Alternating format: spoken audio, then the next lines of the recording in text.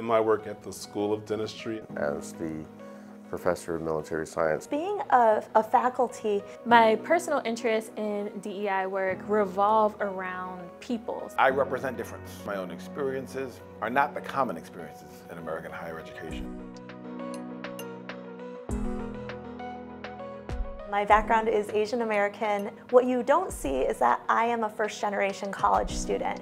And DEI taught me how important it is to recognize identities and diversity that you can see, as well as what you can't see. I noticed that there was really a lack of diversity in the student body, and so I started an outreach program of first bringing them here, but then actually creating campus climate where everyone feels supported. We being a society called as melting pot, we have to make sure that our institutions reflect our wider society. How can we not only recruit a more diverse body of students, staff, and faculty, but also retain them? Because that is something that got me into the door. Improvement institutionally around DEI is not a linear process. We'll stumble, we'll get some things wrong, but how do we learn from our mistakes? Our initiatives within the Army ROTC to be inclusive, we cultivate that in their learning process while they're here as students. I'm looking forward to centering wellness and belonging into our DEI efforts. We need to reestablish a sense that